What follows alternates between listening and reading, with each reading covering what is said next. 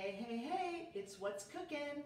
And unlike yesterday when we ventured out to Blade 1936 up in Oceanside, today I'm cooking and I'm doing quite a few little projects here. But I do want to comment on these safety procedures and how amazing it is and was last night to go into Blade 1936 in Oceanside and have a complete tour of all of the safety protocols that they had put in place. Honestly, they've done a brilliant job. Built glass screens, glass walls. You place your order at the door, and by the time you go in and sit down at a beautiful, like 10-foot apart tables, they already have your drink order and almost your food on your table. So it's not that they're trying to rush you, it's a super efficient way of doing things. And there's no salt and pepper on the table, there's no Parmesan cheese or crushed red peppers or even silverware. Everything, there's no cloth napkins, no cloth tablecloths. I mean, they are doing just a phenomenal job of bringing you your service setup. And if you do need crushed red pepper or Parmesan cheese, it comes in little packets. So I just applaud them. They're doing a great job. Dinner was phenomenal, and I can't wait to go to the Plot and to Candor and to Piazza 1909 and to Chicha and all Mr. A's, like Millefleur, everywhere. I just can't wait. Plus I'll not be cooking as much. So I have a ton of onions and I have to make French onion soup. I know I've done it before, but one of the things that I find as a trick is do not take the root off the onion, right? And so I'm gonna have five onions that I need to slice up. So I'll be doing that. And then butter, olive oil, and some salt and pepper, and they're gonna saute until they get really cooked. Then I'm gonna put them in the oven at 400 degrees with the lid ajar, not quite on, and I'm gonna roast them in the oven for an hour, and I'm gonna check them and stir them 30 minutes in, okay? Then I'm going to add chicken stock, because that's all I have, and some crushed red pepper, some parsley, some bay leaf, and I'm just gonna let it cook long and slow for quite a long time. So I've got that going, and I'm not crying yet, John Maddie. So far it's working. I was just talking to John Maddie, and by the way, he owns a beautiful, amazing jewelry store and is one of the most honest and talented jewelers I've ever met in my life. So if ever you are in the mood or in the market, I highly recommend him. Okay, so I'm gonna do that. Then in this pan over here, I already have garlic, olive oil, and onion in this pan. And to this pan, I'm going to add, I'm making stuffed peppers because I had 2 peppers left from last week. I know, they're still good. And I wanted to do something with them, so I have ground pork right here and ground beef, and I'm gonna saute those together. Let's give that a little bit of time. So Phil Fredrickson has been in Oceanside at our listing all day. He left the house at 7:30 this morning, and it has had multiple showings today. And what we have to do as listing agents at a listing, it's just unbelievable, and particularly a vacant one. So he's been there all day with cleaning materials, masks, gloves, and booties for everybody that is allowed to enter the property after they complete the PED form, PED, whatever that means. It's just a OSHA has very strict guidelines for us, and we are adhering to them, and we are doing absolutely everything we can to keep our properties and our community safe and healthy, and I just am so grateful that we're a team, actually. I'm so happy we're a team in both our life and as well as in work, because he's able to go do that, and I was able to do a bunch of marketing stuff today and other things that needed to get done for other clients. So divide and conquer, and now I'm gonna whip up food.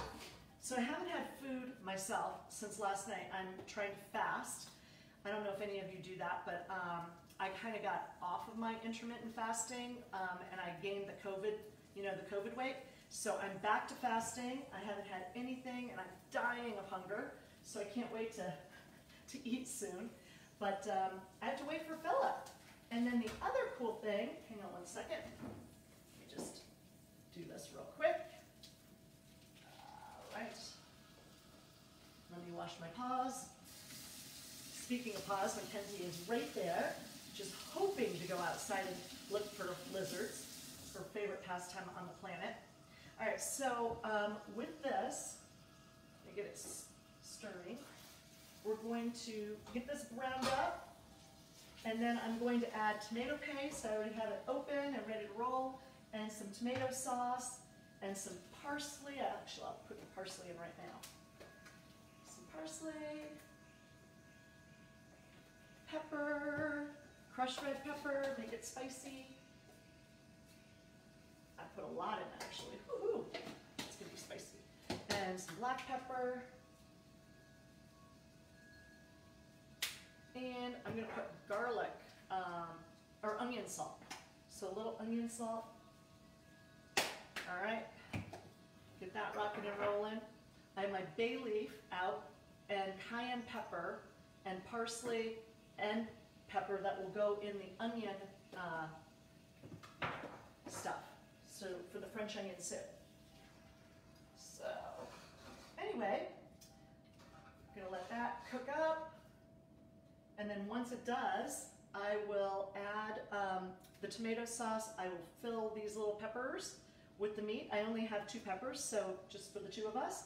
And our neighbor, Jan, isn't here right now, so I'm not going to be able to feed her, which is kind of a bummer. But I'm happy that she was able to visit her family, which she really wanted to do. So that is awesome. Okay, so I'm still not crying, but my little doodad fell off. The whole trick to this is not cutting yourself, right? Oh, I'm not good about that.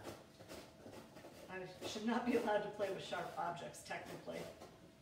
I always end up doing something stupid with sharp things. Anyway, I won't take that all the way down. So I leave the root on. Leave the root. Notice, no crying still. And that was 1 whole onion down. I think it's pretty awesome. I read about it somewhere and it seems to work. Right?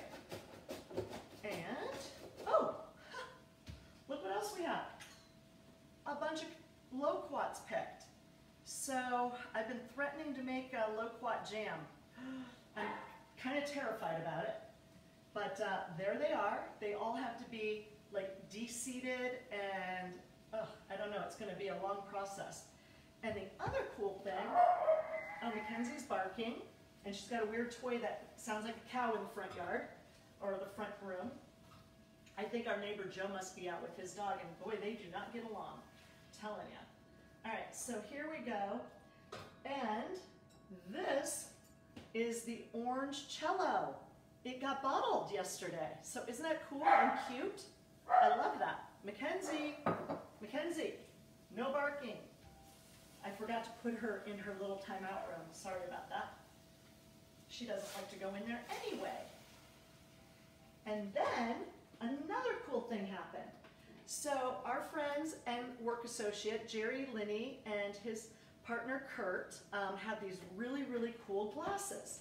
And they're actually called ZWILLING. Zwilling is the brand, okay?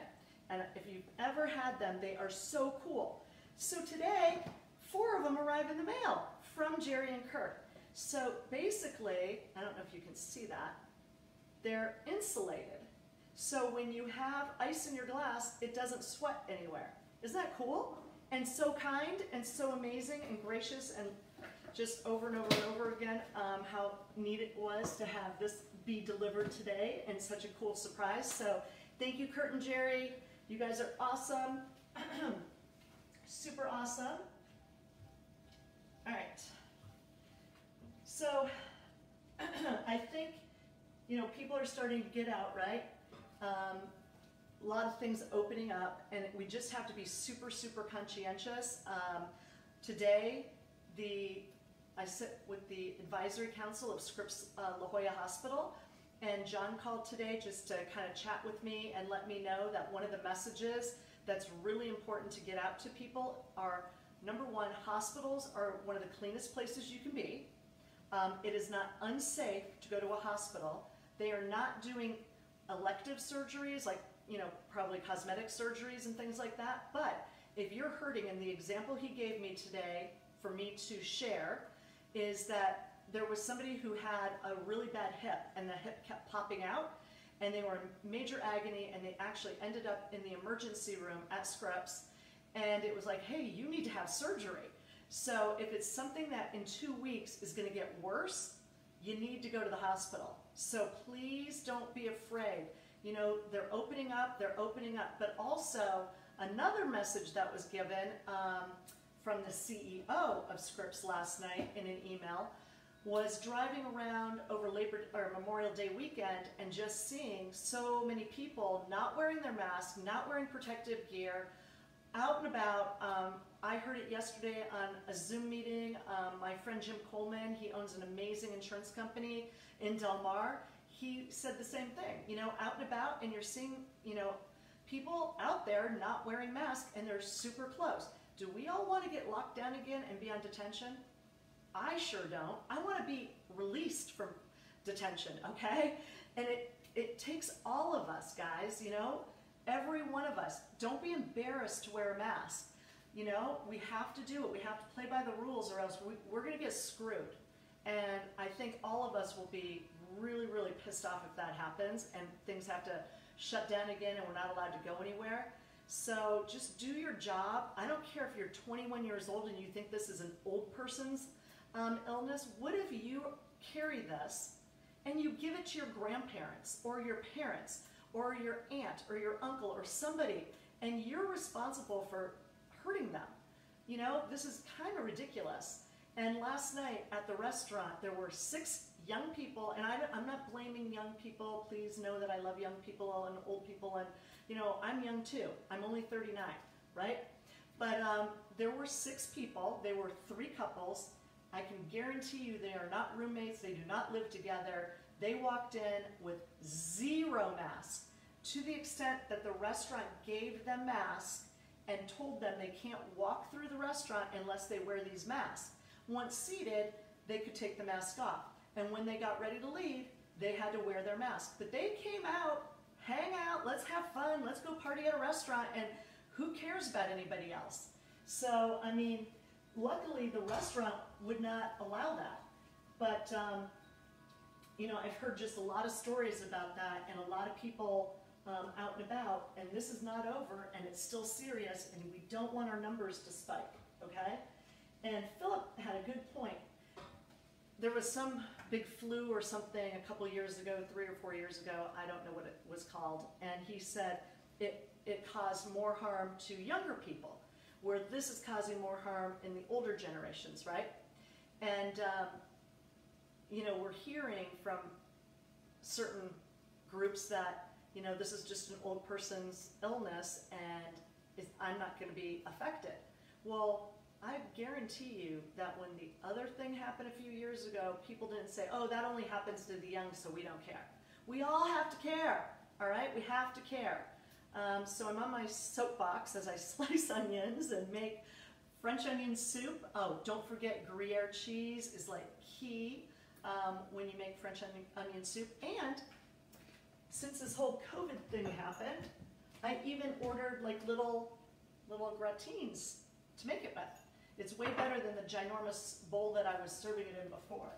So anyway, with that being said, everybody just needs to stay in the game, do your job, wear your mask, wash your hands, don't touch your face, stay physically distant while staying socially connected, and I think we'll get through this, right? So in the meantime, I got a lot of work here to do still. I just want to wish everybody a very safe and happy Thursday. And we plan to go live from a lot of different restaurants showing you how everything is going out there. And please feel free to share with us. I'd love to know what your experiences are too. I know there's a lot of musicians still unable to work. Johnny Tar will be live at 6 o'clock tomorrow. Jay Rodriguez is going to go live at 5. That's why I'm doing this right now. Randy's live at 4, and I kind of scooted in between them. And then Kitchens for Good today at 5:30. You can do a Zoom cooking show with Kitchens for Good, and it's so awesome. They're feeding so many people in our community that are in need of food. And every other Thursday at 5:30, they do a Zoom live where there's 2 or 3 different chefs cooking. There's a mixologist that makes a cool drink, and it's complimentary, but of course, any donation that you make is always, always welcome for them. And then yesterday, Chef Billy Butter of Surfside Deli got some more money sent to him, and he was rolling through OB, Ocean Beach, and Point Loma, helping and delivering beautiful, delicious, gourmet food for those people who may need, you know, a hand up at the moment. And it's not anything to be embarrassed by. People have lost their income. So just reach out, right? Reach out and help, reach out and ask. And we're here to help, okay? In the meantime, physically distant while staying socially connected, all right? Ciao.